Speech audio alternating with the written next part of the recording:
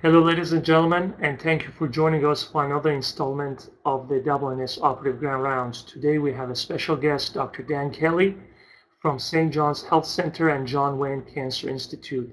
He's director of the Brain Tumor and Pituitary Disorder Program there.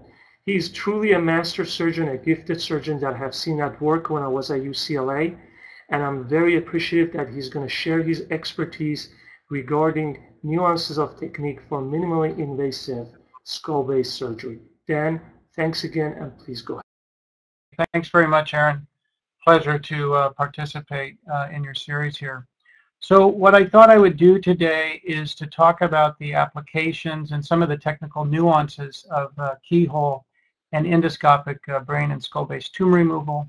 And I'm really going to focus on four approaches and where I think these techniques are most applicable. And I'm going to focus a lot on endoscopy. There's my disclosures with Mizuho. And so what I'd like to do is really focus on the concept of keyhole surgery, which is really the idea of removing tumors through smaller, more precise openings to minimize collateral damage to the brain, scalp, and muscle. And we're going to start with the endonasal endoscopic approach because really that is the approach that has embraced the endoscope more than any of other areas of neurosurgery, and I think it's a nice platform for what we can do with this enhanced visualization that we get with the endoscope. Then I'm going to talk about the supraorbital approach, and then I'm going to talk about what we like to refer to as gravity-assisted transdural approaches and where the utility of the endoscope comes in there, so transfalcine and transtentorial approaches. And what I like to tell patients is that our goal is really to sneak in and sneak out and to enter and leave unnoticed with as much stealth as possible, and of course not to get caught. And of course complication avoidance is a big part of all this, and we'll touch on that as well. So these approaches, this concept of keyhole surgery, which has really been around for several decades, I think has come into a new era.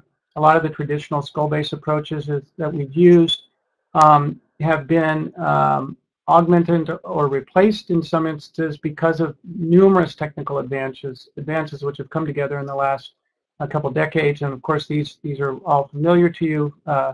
Frameless navigation, tractography, and functional MRI. Our instruments have gotten better, more refined. The ultrasound probe can be very useful for real-time navigation. The Doppler probe, which I think is really critical, particularly for endonasal endoscopic transsphenoidal surgery, but also in intracranial surgery. And then finally, the endoscope. And I think the endoscope has really helped us revolutionize a number of these techniques. And again, I want to sort of highlight the transsphenoidal approach because I think it's really where the endoscope has shown its most benefit. And this little cartoon here shows what we're all familiar with the microscope. It gives us a beautiful up-close view, but it does provide somewhat of a tunnel vision.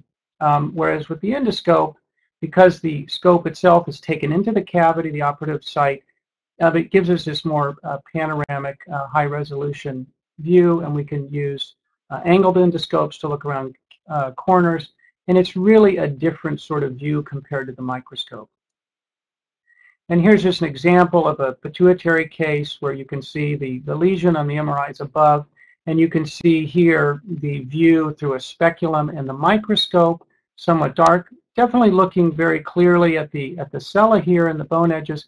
But here when we bring the endoscope in, the same image, you can see this much more panoramic view. You can see the carotids here, the cavernous carotids. You can see the opticocarotid recesses here. You can begin to see the optic canals here.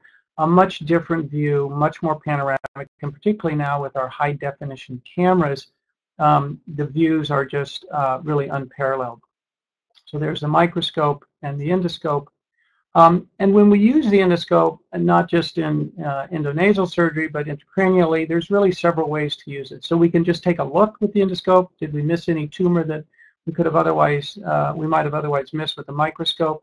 Do we do an endoscope-assisted removal? Or can we do a fully endoscopic removal, which is what many of us have gone to in transsphenoidal surgery. And there's some good data to really suggest that the endoscope is helping us